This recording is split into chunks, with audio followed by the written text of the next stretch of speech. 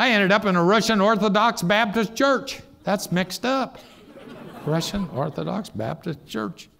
These people hadn't smiled in 72 years. And so, and I had an interpreter. Man, my interpreter, I think I was the first one, but she knew English. So I'm trying to fire up these Russians. I go, praise God! And my little interpreter, Slava Bogo. Praise God! Slava Bogo.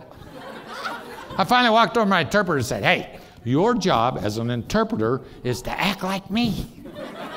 Say it like I say it.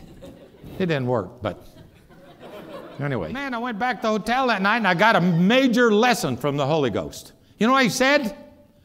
I was telling him what I said. God, that was awesome. Jesus said, I came down here and interpreted for my Father.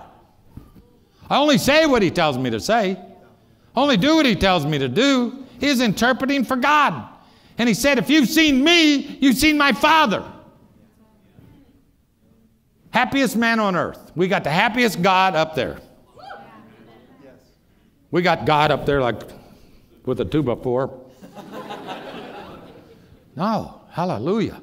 And you know what the lesson was? Here's what the Holy Ghost said. Dave, when you get up there, stand behind that pulpit, you're not preaching for Dave. You're interpreting for me. Act like me. Say it like I say it.